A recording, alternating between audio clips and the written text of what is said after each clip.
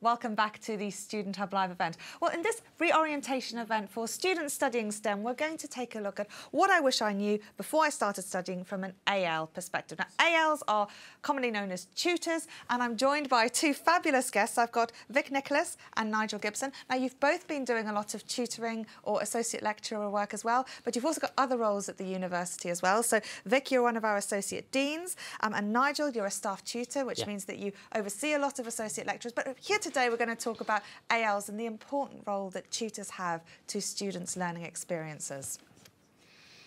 Yeah, it's easy, isn't it? Yeah, go for it.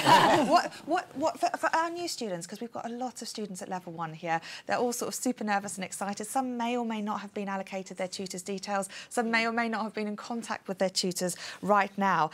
But communicating with your tutor, we know, is really, really important.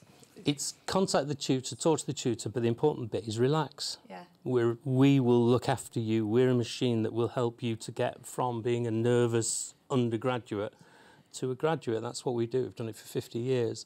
But it's about trusting the tutor. One of the big issues that students have at the beginning is letting go of their first assignment. Because as adults, we don't like to be judged by somebody else. But I'm letting somebody I don't know, I might not have met, I might not have even spoken to on the phone. They might even be cleverer than you. Most of my students are. But we're asking, as students, we're asking another adult to look at our work. And for many of us, the last time that happened was at school, and we may have had a poor experience. So for students, it's quite difficult to let go of that because of this judgment thing. Trust your tutor. We're there to not worry about giving it a mark, but to actually start a dialogue to help students to develop the skills they need to survive a degree. I think one of the big things is to make sure that you get in touch with your tutor early on, because then that dialogue can start rolling. And any worries that students have, you can approach the tutor. The tutor's the first point of contact, so you can approach the tutor, you can start addressing those worries, and the tutors are professional and able to deal with those worries.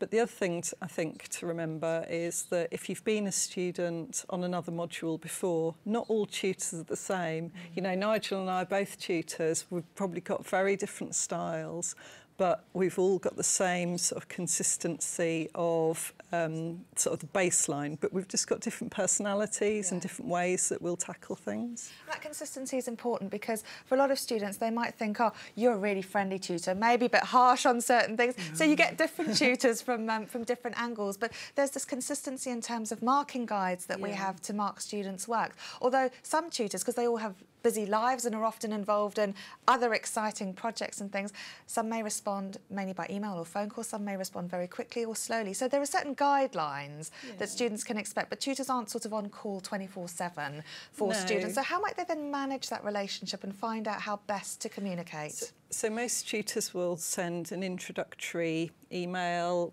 Some might give students a ring, some might send them a text, but they'll normally be an introductory email, and in that email it'll often say, oh, best to, if you're going to phone at these hours, or best to contact me by email or whatever. And so that introductory email will sort of set out how the student-tutor relationship can develop, you know. And in response to that is a good point or a good way of telling your tutor that I find it difficult to use the phone, or I'm not comfortable using email, or this works best for me, can we do a Sunday morning? Can we do that? But again, that dialogue, that conversation, because we can use Adobe Connect, we can use any number of different technologies for getting in touch with people. But starting that dialogue, I'd fret if I've not heard from my students by this Saturday in my new group. They're in big trouble. I will be sending out. I'll be sending out the dogs, finding them. I'm ringing the police. I've got the helicopter up. No, it just because I want to find out, particularly at level 1. I want to find out how many of these people are connected. Do they understand, you know, what we're doing, and can we find a way of sucking them in? So, I've already emailed them.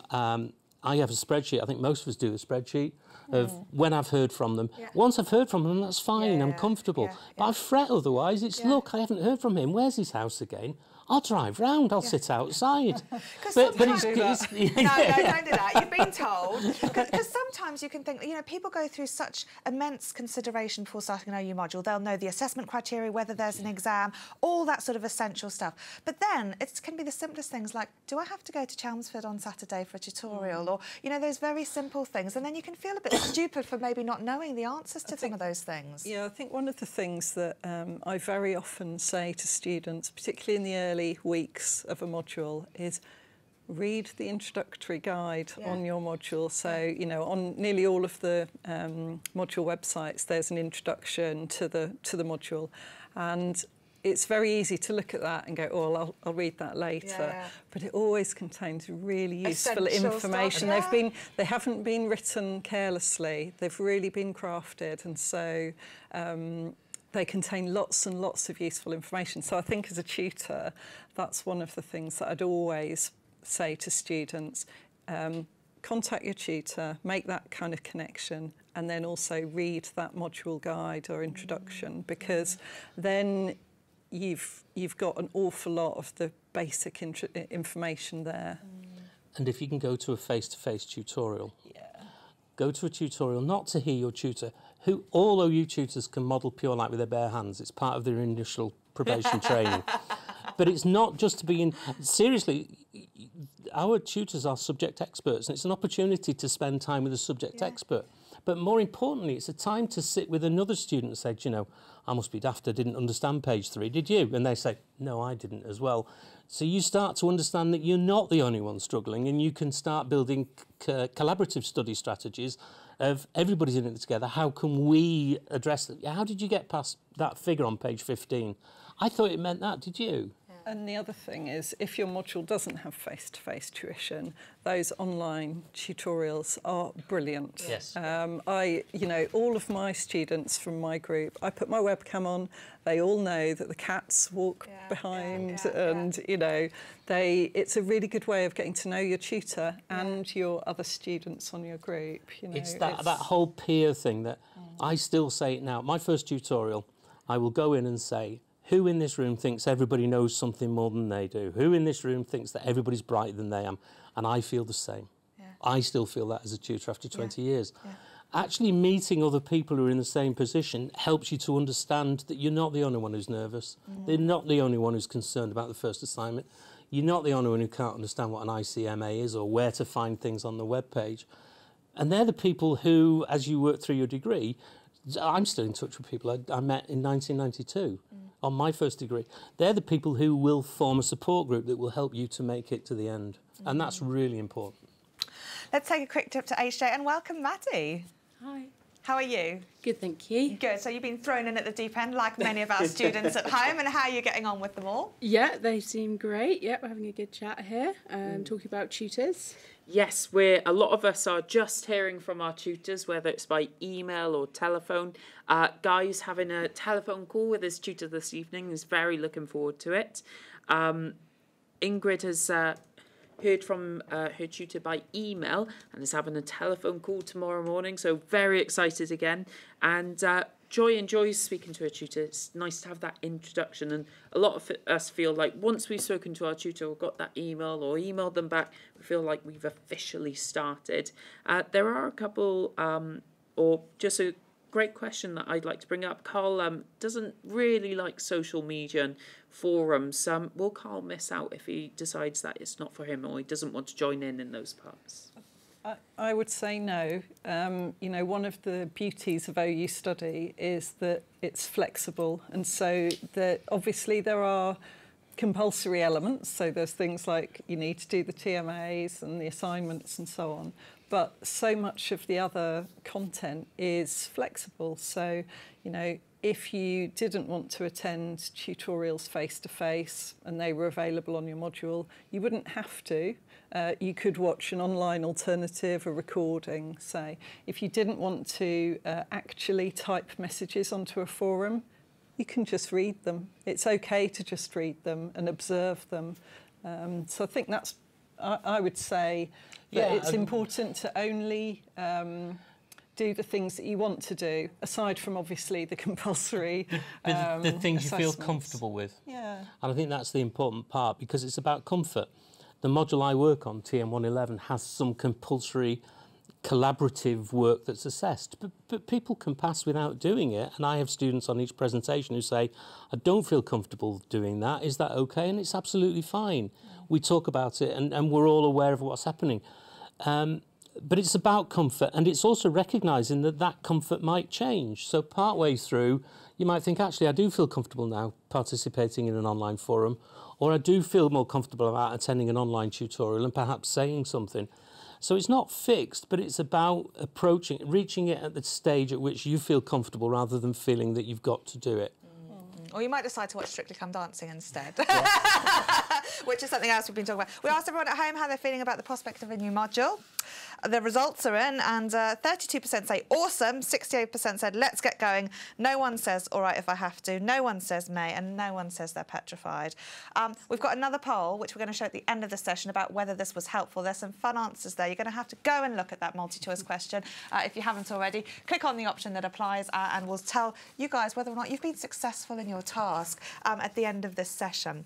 So we've covered tutorials, we've covered the various ways in which tutors are, and also the fact that they're individuals, they're not robots, they act in very different ways, and that they give really personalised support. And we've talked a little bit about tutorials as well. Now, assessment we've touched on really as something that can provoke a bit of anxiety for students, and you mentioned before that we don't like this idea of being assessed. But finding that assessment is really important, not only the dates, but also the questions. So I'd like to turn to look at the module website now and highlight some of the important areas there, sort of leading on from that aspect of assessment. So we've got a picture of the welcome message on one of the module websites. I'll show you that in just a second. This is from TM111. There's a friendly welcome message there and lots of tabs along the top, which are useful navigational tools. Yeah, we thought it was important to highlight that, you know, all of our modules have got quite a consistent layout. Yeah. So you have things like assessment, tutorials, forums, resources, and so on. So typically under resources you will find your study calendar that you can print out and stick on the fridge so everyone knows when you're going to have a TMA due. I think the other one that we wanted to point out about was, you see just underneath the subject, the module title, and above welcome it says current weeks and all weeks. Yeah.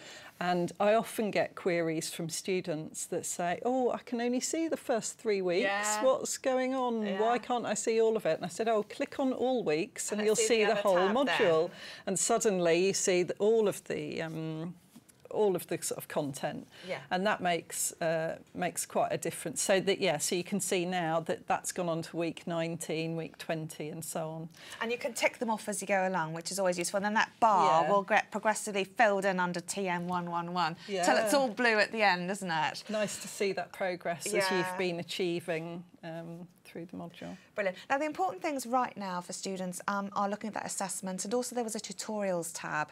And one of the great things that I love about the OU tutorial system is that you can book onto a tutorial, and then it shows you as well on that week that you're supposed to go to that tutorial, so you don't forget, and then you can just click on it and link. And also it's handy for tutors if they email students beforehand for the online tutorials to maybe do a task or with some information, they can then be connected to that session. Yes, I mean, I'd always recommend people to book up, but actually, if you haven't booked up, it's not the end of the world. You can just rock up, you can walk in, so that's fine as well. But there's a lot of advantages, aren't there, to booking on, because then if somebody's got handouts, which I don't do because I'm a technologist, I don't do paper. but it just makes that it's helpful if you know how many people are going to be in the group, because you might be preparing some workshops, some activities, where if I know I've only got 2 people coming, that will be different than if I know I've got 10 people there. And the other thing that's really helpful is that if you've got any additional requirements, then the tutor, particularly if it's a cluster tutorial and it's not your individual tutor, if you've booked on there, then the tutor who's delivering the tutorial will be able to see what your additional requirements are, and they will always look at that and adapt accordingly so that you can get the most out of the tutorial. I generally send an email at the beginning for the first tutorial telling people where to park. Simple things like where to find the rooms, where to find the at the study centre I go to, Canterbury Which Christchurch. biscuits to bring? Well, no, Very important. I don't do that. Everyone's different. I know take a biscuits. colleague who bakes for her students for yeah. a tutorial. I can't do that. No. One of my icebreakers at the start when I'm introducing, getting to know all of my students is what's your favourite biscuit? Because then I bring them along to the face-to-face, so it's all thought out. Ah, very well prepared. I'm not that planned. I can't do. We do critical evaluations of biscuits, which involves sampling. Yeah. But anyway, how's everyone at home? We're doing really well. We've actually got a few great questions that have come up. Catherine wants to know, can you attend different tutorials other than the one from your assigned tutor? Yes, of course. Yeah, so Brilliant. there'll be quite a combination. So sometimes tutorials are just for your tutor group. So they're quite small because it'll just be your, for example, 20 or so students and your tutor. And that's a tutor group tutorial, so that's designed to just be quite a small event. And there'll be lots of those because each tutor will be giving those. And then there'll be larger scale tutorials where you might have 4 or 5 tutors worth of students being invited along. And then sometimes there's module-wide events as well. It's important to distinguish because what I think you're talking about there, Vic, is the online tutorials. Yeah. Because those are defined by who can access certain things. So if you don't That's have the link, you right. can't get in. Yeah. And they are very different. But I'm wondering if this is about face-to-face tutorials because sometimes you can think, oh, I'm going to London and maybe there's something on there. I get the opposite. My tutorials are in Canterbury over Saturday lunchtime. Right. I get students that come out of London because they can then spend a day in Canterbury. Yeah. Yeah. Or their partner can go into Canterbury town centre and do shopping, Where have a would look I round. like to have a tutorial? Well, I have 2 hours of tutorial, then I'll come and find you and we'll go and do lunch. I do, as part of one of my tutorials, I do a places to see in Canterbury. When you've finished here, don't jump in the car and go home. Go for a walk up the high street. Yeah. So tutorial tourism. Yes, but the guys coming out of Camden, because it was easy for the train, why not? And it's also the opportunity to meet more students. But it's worth always asking if it's possible to go to those, just so Yes. that everyone can plan for it. Sometimes I've heard students who'll sort of look up and say, oh, I could travel within this sort of radius or something, where is it? And it might not be with their tutor. And sometimes I've had students who said, can I come to your tutorial? And it's really nice that they've invited me because sometimes they'll say, actually, I've got anxiety and could you send me the slides first? Or they might say, I'm worried about the parking or something like that. So it's always great to hear from them. But you can rock up to those as well and also find ones that are suitable. So here's the question then. If you had to, say, have a Saturday afternoon and you could either go and see your tutor in Canterbury or a closer tutor in Bristol, where might you then go? It depends on the subject. If you want to go and see TM111, I would come to Canterbury. But if you're going to go and do something sciencey, then I'd probably go to Chichester somewhere. So it depends on the subject. But you would say that, wouldn't you? Yeah, of course I would. I don't understand this at all. I think one of the things is I would always say if you can see your own tutor, that is really beneficial because it's your own tutor who will be marking your TMAs and that connection between the two of you is really important. So if you can help to establish that, that can be quite beneficial. You can go to, we think of the first tutorial as tutorial 1. You can go in the region that I look after, you can go to 5 tutorial 1s. So you can go and meet 5 different tutors, including your own tutor, and there's an online variant as well. Go to all of them. Although you don't want to spend all your time travelling around to loads of different tutorials because you have actually got to do the work as well. Oh, you're a spoiled sport now, aren't you? Yeah, Sarah says she's attended different tutorials with different tutors, and that's been great. I mean, when I was an OU student, I used to do that, actually. I would sort of say, because I was in London at the time, so I was like, well, what am I doing on a Tuesday night? Or actually, I haven't done my assignment, or I'm really freaking out now about it. And so I'd go to a tutorial with a different tutor. But I always found getting to know my tutor sort of quite useful, just because they were sort of marking my work and they knew if I was working on certain things or worried about certain things, then, And they've got that ongoing relationship with you as the module progresses. It's about accent as well. Yeah. No, I'm conscious that my students in Kent won't recognise that I'm not from Kent. Yeah. If I've heard somebody's accent, I can read their writing Like they and I speak, can hear exactly that. And so if I've had a chat with a student, I know a little bit more about them, and I can read their work with that accent. And equally, my students need to know my accent in my writing. Trust me on that one, Vic. Trust me. Now, one thing people are sort of saying at the moment is, you know, we've mentioned a lot of acronyms and a lot of things. A lot of them are our OU things, like clusters and, you know, TMAs. And whilst that can be increasingly familiar, sometimes if you're feeling anxious anyway, it can feel a bit overwhelming to know whether or not I'm going to the right thing. If you can't go to it, you're not going to be able to go to it, aren't you? You should just go for it and do everything. Sign up for the things you can and not worry too much about what it's called. If you find that you're at the wrong thing, nobody's going to laugh at you or throw you out. I've had students that were going to do an arts course, they'd turned up in the wrong room. I'm going to throw them out, come and enjoy it. But generally, certainly on the modules I work on, if you can see it and access it, you can go to it. And I think that, you know, if you're worried about the acronyms and so on, just drop an email to your tutor. They'll tell you what it means. So, and every now and again, your tutor just a quick query. Your tutor will then find somebody else to ask because they don't know the answer either. Brilliant. OK. Let me just see if there are any burning questions. HJ. Yeah, there was a fantastic question that Maddie has. Yes, so we had a question come in, which is a really good question. If you book to attend a tutorial, but then you can't make it for some reason, what happens then? Oh, well, if it were you, what would you do, Vic? It's fine. If you can't, life happens, things get in the way, you know, so there's an option to say, well, either click the option to say you can't attend anymore or just drop your tutor an email. And then or just do nothing and not turn up. No one's going to do a register and say, why didn't you come? We do a register, but we don't worry if somebody hasn't been able to make it. Yeah, it won't be the end of the world, you know. It's fine. The register, signing up for it is more for the students' benefit than anything else because it just helps them to be reminded of it. If they can't actually turn up, it's not the end of the world. Especially if an emergency happens, the last thing you need to do is worry about a tick box. Yeah, and nobody knows, you know, you're not going to drop any scores for it. No. It's not going to impact on your because real life gets in the way. And you know, we all have, there are times where we we try to do something, we can't do it for whatever reason. Nobody gets upset. Great, and we've got one more question time for. Yes, one question from Catherine. She just wanted to know, do you need any specific equipment to attend an online tutorial? Good question. So it's entirely possible to sit in an online tutorial and not speak at all. You could just do the text chat. That would be fine. However, I think you get much more out of it if you do have a headset, because then you can chip in with questions, you can respond to your tutor.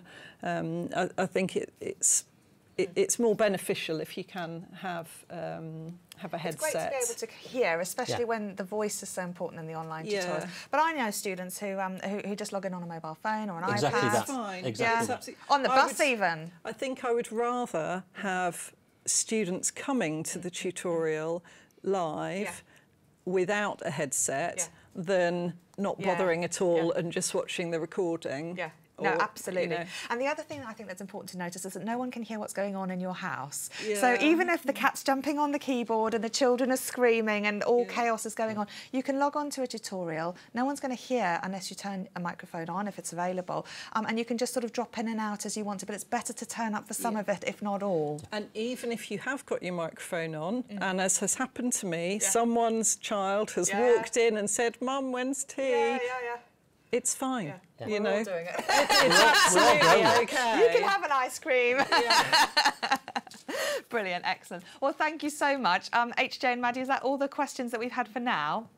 I think we're happy with all the questions and we're just really excited and ready to go on. OK, so we're going to have the results of our poll now about whether or not this was helpful.